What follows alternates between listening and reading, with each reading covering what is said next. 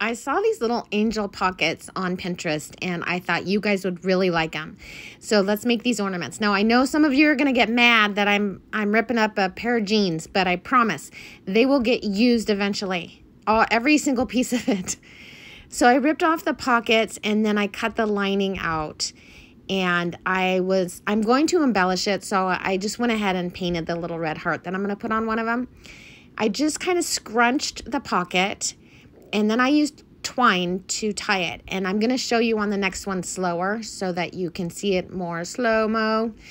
And then I just tied it with twine. So I folded it in half, and then I folded the sides down. And then I just put the twine on it. And I kind of...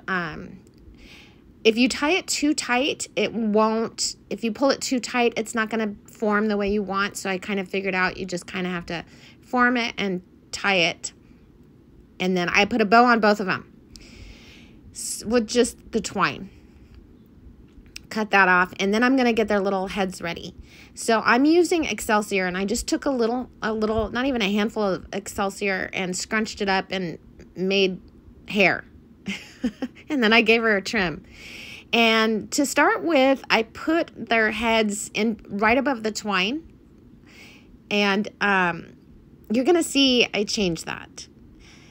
So now I'm going to embellish them. And I undid the bow that I worked so hard to get done a little while ago. But I undid the bow and put a rusty bell on there. And then I tied another twine bow and glued it on. And then I just put a rusty star down on her little skirt. And then I just did the heart on that one's little skirt. Just glued it on. And then I'm like, I don't like them. And they don't look like angels. So I ripped their little heads off. And then I figured out that if you fold it kind of like accordion style at the top. So I just kind of accordion and glued and folded it. It looks more like wings, right? Does not look more like wings?